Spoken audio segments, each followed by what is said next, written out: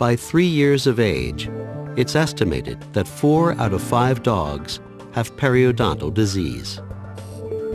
What begins as a reversible gingivitis can progress to recession of the gums and may lead to permanent loss of gum and periodontal bone, gradual loss of tooth attachment, and potential loss of the tooth itself. Canine periodontal disease is initiated by bacteria naturally present in the dog's mouth. The bacteria interact with nutrients to form plaque, a biofilm on the tooth surface.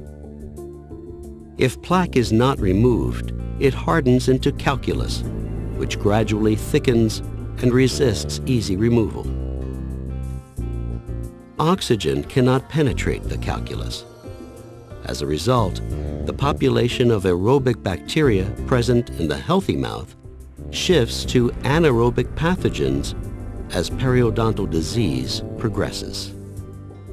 The anaerobes, also known as black pigmented anaerobes, proliferate in biofilm, where they release toxins.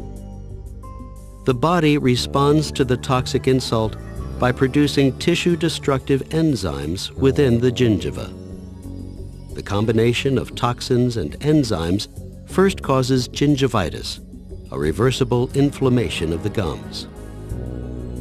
Left untreated, the tissue-destructive process goes deeper into subgingival tissue to create periodontal pockets.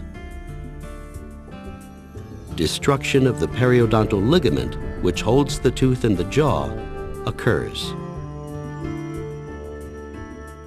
Significant thinning and loss of periodontal bone further contribute to tooth instability, potential tooth loss, and can compromise the integrity of the jaw itself.